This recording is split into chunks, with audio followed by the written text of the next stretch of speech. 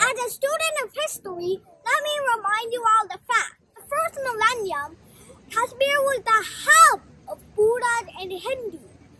Then in the 1200s, Muslims started pilgrimage to Kashmir. Oh no. Suborno Isaac, known as God of Mathematics. I came to Columbia University not to praise the Rahman Khan, but to criticize their policies on Kashmir. By revoking the special status of Article 370, India gave Pakistan a chance to lose Kashmir as a political pawn. I came here to tell Mr. Modi to restore Article 370 immediately. Not tomorrow, not next week, not next month, not next year. Today. And I came here to tell Mr. Khan to stop using Kashmir as a political pawn. I was born in an American Muslim family, but I am not going to give this speech as an American citizen, nor will I give it as a Muslim, but I will give it as a human being. Because my identity as a human is larger than my identity as a Muslim. When I look at the world, from Syria to Palestine, from Burma to Kashmir, I hear cries and torture, and I see the tears and blood of oppressed people. I know my speech won't be able to change the behavior of Mr. Modi or Mr. Khan, but it will give the people of Kashmir hope. It will give them strength, but most important, it will give them the strategy to turn Kashmir from a political pawn to the lighthouse of the world. I was born in an American Muslim family, but I am not going to give this speech as an American citizen, nor will I give it as a Muslim, but I will give it as a human being. Because my identity as a human is larger than my identity as a Muslim. My father told me a story when I was 4 that his father, his grandfather, Harun al-Rashid, told him when he was 4. Harun told my father that Harun's father's name was Maulavi Abdul Hadi. Hadi was an imam in a local mosque. Hadi's father was converted from Hinduism to Islam. So that means my great-great-great-grandfather was originally Hindu. This is why I go to give this speech as not an American citizen, not a Muslim, but a human being. It was 2007. My father went to India for the first time to launch a book ceremony at Park Hotel. Dr. Muhammad Yunus came as a chief guest to the ceremony. In that ceremony, my father revealed that, as I said, his great-great-great-grandfather was once Hindu. That evening, a Muslim man angrily knocked on his door. Once he opened the door, the Muslim man screamed at my dad. Never tell anyone your relationship with Hindus, because Hindus are kafir and their religion is fake. My dad was so stuck upon listening to this hate-based ideology that he couldn't sleep for the next 5 days. What I learned from my dad is that you should never insult any religion, including Hinduism. It's a modernist party, BJP, thought that by removing Article 370, they corrected a historic blunder, but they actually killed a historic fact. I agree with what Marcia said. Prime Minister Modi killed India's reputation as the largest democratic country on earth. As a student of history, let me remind you all the facts. The first millennium, Kashmir was the hub of Buddhas and Hindus. Then in the 1200s, Muslims started pilgrimage to Kashmir. Oh no. Then millions of Hindus and Buddhas were converted to Muslim. By 1340, Muslims started ruling Kashmir, which meant that the majority of Kashmir was Muslim. By 1440, 90%, 9 out of 10 people in Kashmir was Muslim. Then the Samir dynasty took over Kashmir, ruled from 1440 to 1586, or 146 years. Then Mughal Emperor, aka Emperor Akbar, defeated the Samir dynasty and ruled for the next 214 years. Then the government became so corrupt that even Muslims were starting to support the Sikh revolt. No, Sikh isn't the name, it's the religion of someone called Ranajit Singh.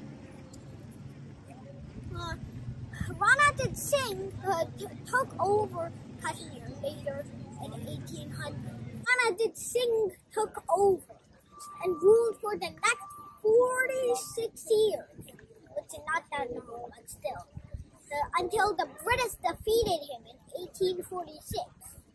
Then the British took over from 1846 to 1947, or a grand total of 101 years. Then, as soon as the British started ruling, they put Jammu and Kashmir together. In 1941, they conducted a census to find the population of their new Jammu-Kashmir mix. And the results were 77% Muslim, 20% Buddha, and 3% Hindu. Sorry, with the other way around. 20% Hindu and 3% Buddha.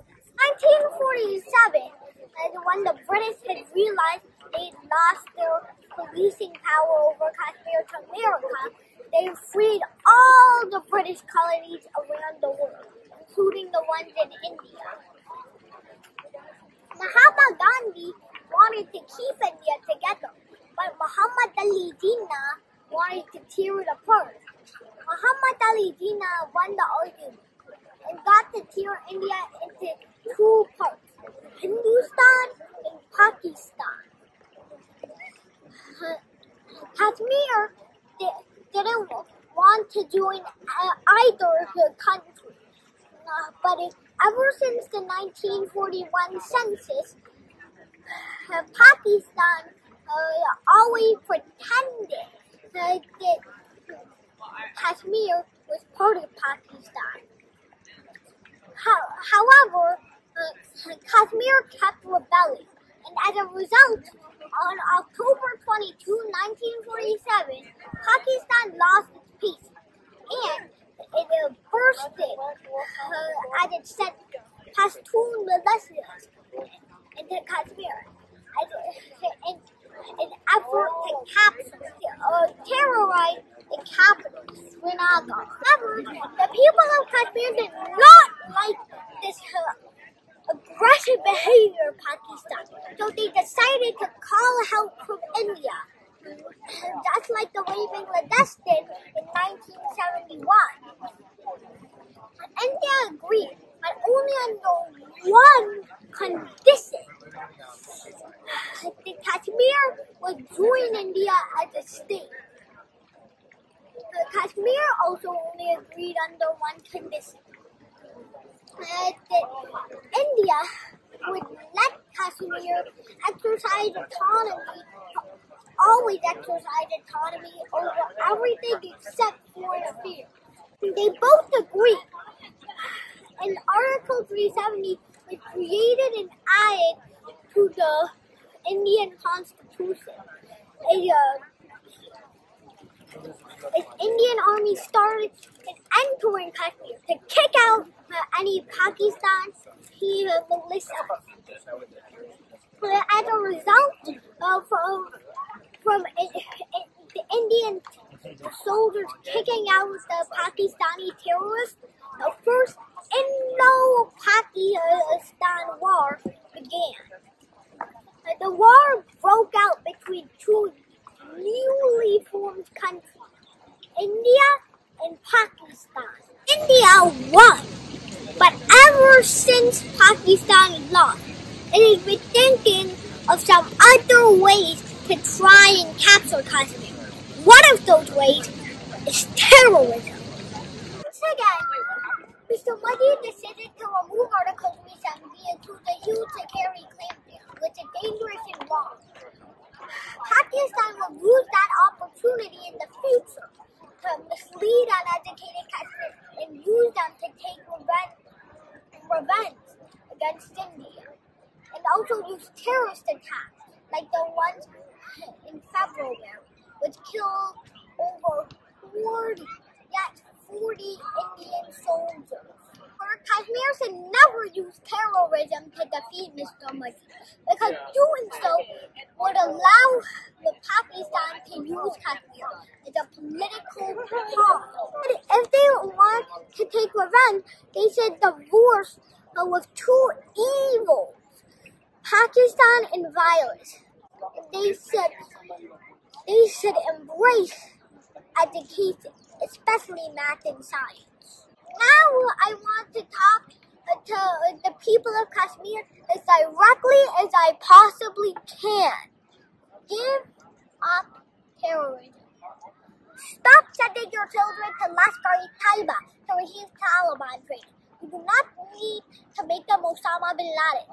Rather, plant a dream in the mind of your children that they too can become the next Sir Isaac Newton or Albert Einstein one day. And if every child grows up with this dream in their mind, that they will at least become APJ Abdul Kalam, if not Newton or Einstein.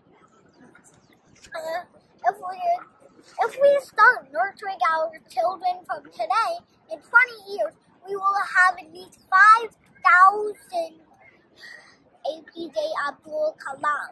That way, Kashmir will not only turn into the lighthouse of India, but the lighthouse of the world. I decided to publish this book in India for Mr. Modi, because Mr. Modi is not a human, he is a Hindu. When he reads this book, he will become a true human. There are no Hindu human, there are no Buddha human, there are no Christian human, there is no Muslim human, there is no Jewish human. They're just the human. Once he reads this book, he will become the human. He will go to Lok Sabha and say, as a Hindu, I love Hinduism, but I also love all other religions, including Islam. He will go to Vidhan Sabha and say, as a Hindu, I love celebrating Durga Puja. I also love celebrating all other religions. I know I won't be able to find a publisher in Pakistan, so I'll go to Islamabad and sit down on the street and wait until Mr. Khan comes out of his office and takes this book from my hands. Yes, from my hands.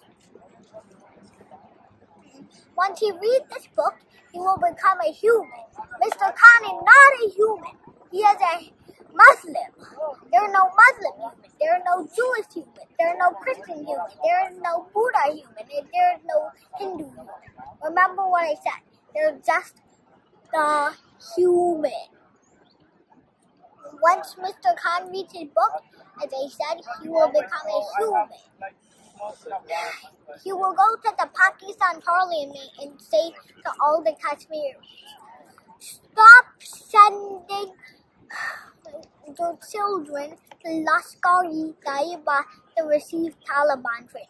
You do not need to make them Osama bin Laden. Rather, plant a dream in the mind of your child that they too can become the next Sir Isaac Newton or Albert Einstein. He will also tell everyone, I will stop supplying bombs to Kashmir and start supplying books. I will stop supplying bombs to Kashmir and start supplying books. Suborno said that he will send a copy of his book, The Love, to Modi and Imran to turn them to human. Many believe that this speech will give Kashmiri parents a new strategy to make Kashmir the lighthouse of the world.